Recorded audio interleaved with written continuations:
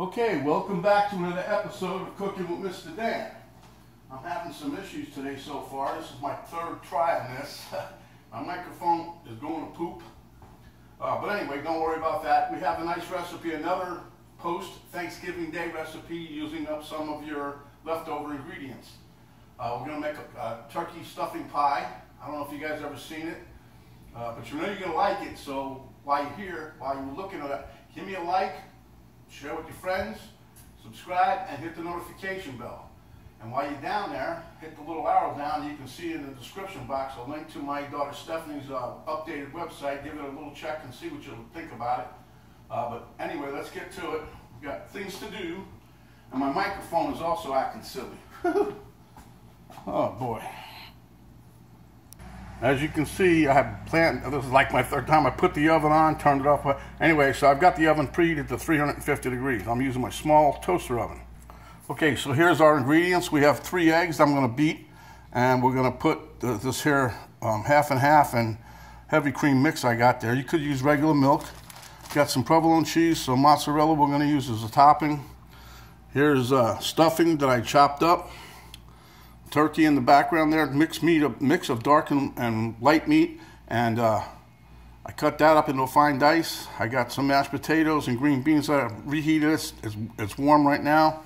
And here's my greased 9-inch pie pan. Okay, I hope everybody can see this pretty well. What we're going to start with here is, I'm just going to beat up these eggs real quick, just to get this out of the way. This is like one of the last parts to be done, but I figure since we're sitting here,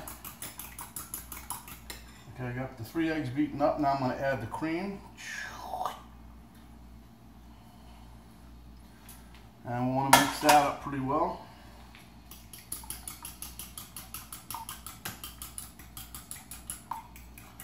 I'll mix it again when we get ready to put it on there. Okay, so now what we're going to do, we're going to attempt to smash all of this stuffing here. We'll do a little at a time. I'll show you what we're going to do. We're going to make the crust of the pie is going to be the stuffing. And the stuffing is moist, by the way. We want to try to mash that down as level as you can in the bottom of the pie pan. And plus we want to go up the walls with this stuff. So you're basically making a shell, like a pie shell, right?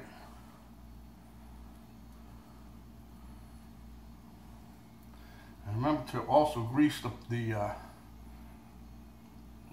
pie plate pretty well. I used butter. I was going to use shortening, but the butter was already there, so I suggest use that.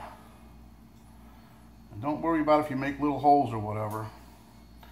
You'll have enough stuffing, I hope, to fill in all the little cracks, the nooks and crannies, right?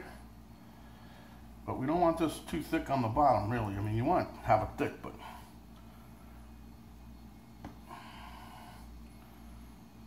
it's kind of neat, you know. It's helping to use up, you know, the leftovers that you have.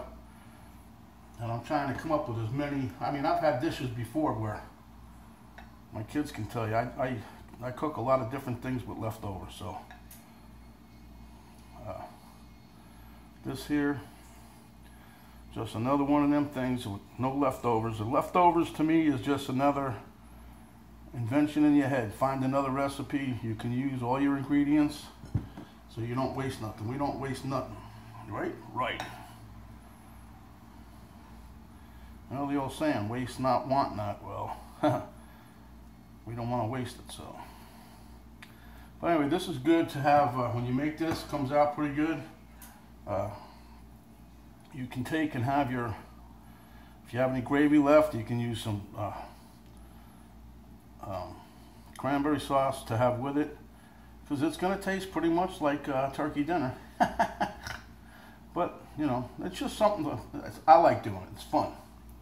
So you see what I'm doing here? I'm just trying to pack this a little tighter along the wall there and give us a little depth of, so we can fill it in with some stuff. We don't want it kind of like a big massive glob along the edge of the rim of the pan. So I'm just pushing all this away down at the bottom, getting it flat.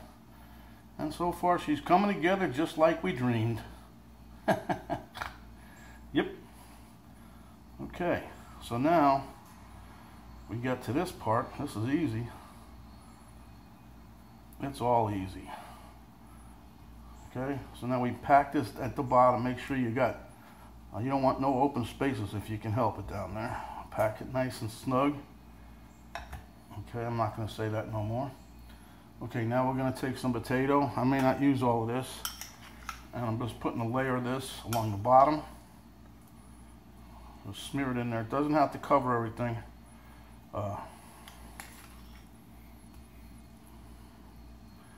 But, you know, it's just going to give it a little Turkey Day flavor. That's what you're looking for, huh?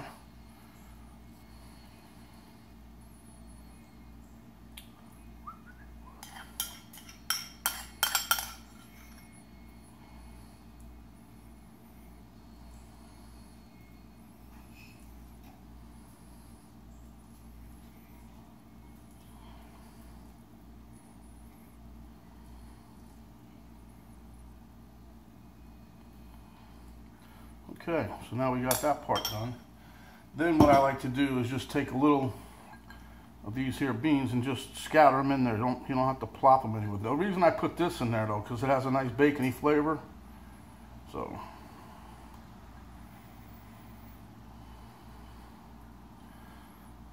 yeah. Okay, then the last layer is going to be a mix of the meat mixture, I should say.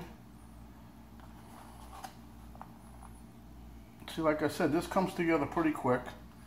I really think you guys are going to enjoy this one. But again, it's using up what you have left over. You don't throw nothing away. I know a lot of people say, well, I wouldn't throw it away anyway. A lot of people don't like to eat leftovers. So you don't call them leftovers. That's why I say, you know, come up with something new each day. Yeah, you're using that meat, but if you don't tell nobody it was left over, they ain't going to know. It's just another recipe, you remember that old saying, what? Ouch. That's my dog stepping on my feet, trying to clean up the floor of the stuff I spilled, huh? Okay, so now we're going to take some cheese and sprinkle that on top.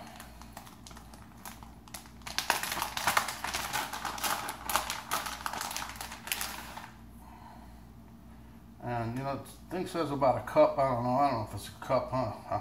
I'm just saying what I'm trying to sprinkle here, see?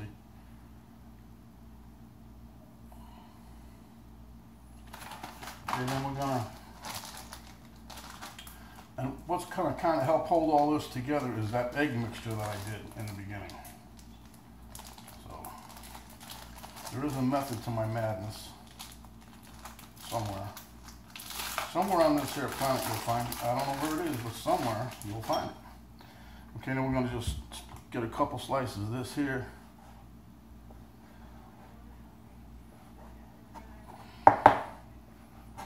Let's be careful with your fingers, but you know, you use Swiss cheese. You can use any kind of melty cheese that you like.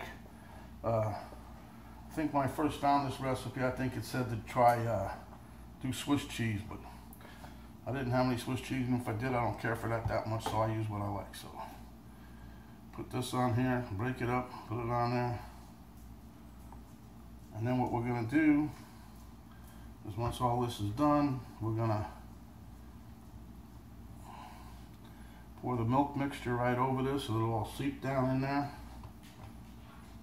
That milk and the egg will help bind all this together when it's cooking.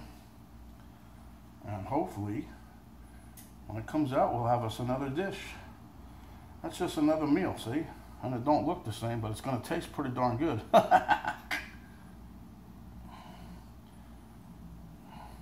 Let's see, we're gonna have a contest. How many meals can Mr. Dan make? I don't know. I still have a couple other ones. I was thinking of one yesterday. I made croquets once before, the croquet potatoes. I was thinking, how can't we make a Thanksgiving one? That's another one that hit me, pennies to cut it out. You know, but you got to do what you got to do. So let's hope we get all this together here. Dump it in there. Looks good.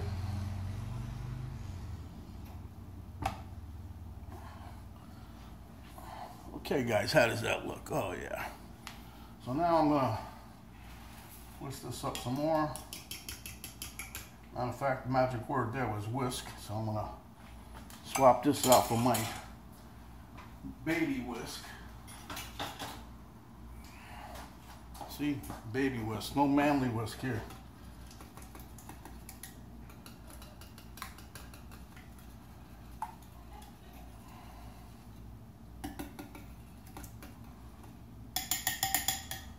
Okay, and I'm going to grab my spatula, or one of them, just to help us make sure we get all this liquid in there. I'm just going to pour this over the cheese, just a little bit here, a little bit there, huh? And as you can see, it's all seeping down through the cheese.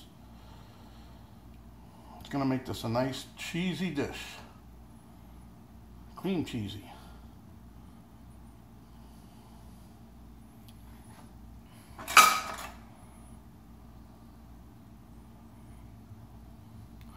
And that, my friends, is what we're going to do right there. And as you can see, the milk mix, the egg and milk has kind of, not all the way, but it's seeping down through the holes, and it will as it's cooking. So, without further ado, I'm going to give you guys a bird's eye view. And there we have it. And I'm thinking I'm going to put a little sprinkle of thyme and rosemary on the top right now.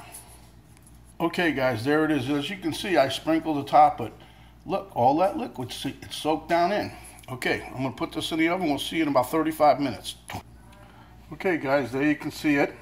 Elmo gives his thumb of approval. He's already jumped in and is eating away. Alright, we'll see you maybe at the taste test table. Blink. Okay my friends, there you have it. We'll see you at the taste test table. Look at Elmo. He's totally enjoying it.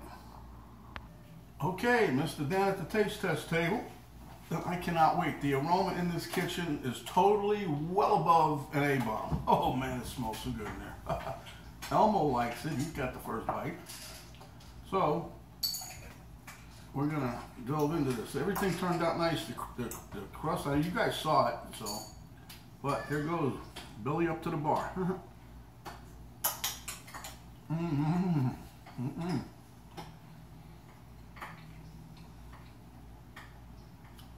Turkey is, everything's so nice and moist on the inside.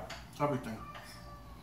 I can taste a little bit of the rosemary, some thyme that I put in there. The cheese is nice and melted. Taste the bacon with the green beans.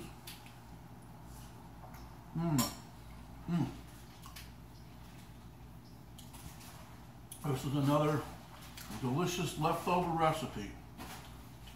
You know what they say, necessity is the mother of invention, huh? Necessity is clean out my refrigerator. So I'm inventing all these recipes to get rid of all my food. Okay, this is Mr. Dan. Let's get down to business. When you're out and about, cover up, protect yourself as well as others. Wash your hands, wash your hands. When you're out and about, you can use some of that sanitizing spray or the gel. Wash them up good. When you get home, wash them again. Don't talk with your mouth full unless this dish here, this is the bomb. Knock this one out of the park.